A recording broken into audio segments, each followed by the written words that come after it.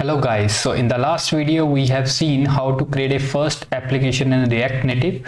So in this video we are going to discuss about the folder structure of the project so that we can get familiar with all the files in folder. So first of all we have __test__.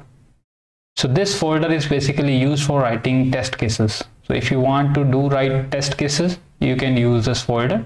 So by default they have given this app-test. So you can add more tests over there. Okay, let's close it and move to next. Then we have .bundle, and there are a lot of other files and folders that start with dot. So basically you don't need to bother about these. So most of these are not used in most of the time.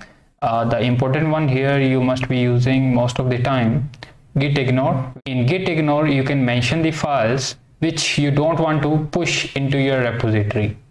So whenever we will use any of these, I will let you know along with full detail. Okay, then we have this Android folder. So this folder basically contain Android specific source code and the other files. Same way for iOS, we would have iOS specific source code and the related files. And then we have node modules. So this basically contain all the npm packages. And then we have app.js. So this is basically the file where we are going to write the React Native code. Okay. So then move to next, we have app.json. So this basically contains the information like your project name. So if you want to change your project name to be displayed to something else, you can just change it from here. Let's close. So then we have this babel.config.js. This basically a configuration file for Babel. So if you want to mention some Babel configuration, then you can put it over here. So just for your knowledge, Babel is used for transforming the ECMA script code to JavaScript specific code, because the old browser do not support that. So in order to support that, sometimes it is required to transform that ECMA code to JavaScript. Then we have gem file, which is used for Ruby dependencies. So it is basically used by Cocoa Pods in iOS.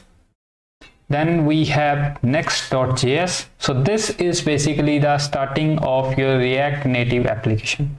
So here we register the root component, that is app component, and your app basically start from here. Then we have this metro config.js, which is basically used for mentioning some configuration related to metro.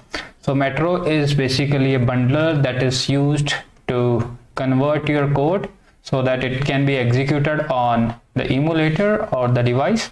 And package lock.json, basically it is auto-generated file, you don't need to bother about this.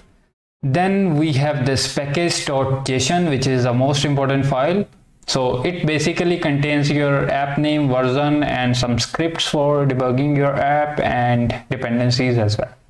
So that's all for this video. If you have any query, you can comment in the comment section.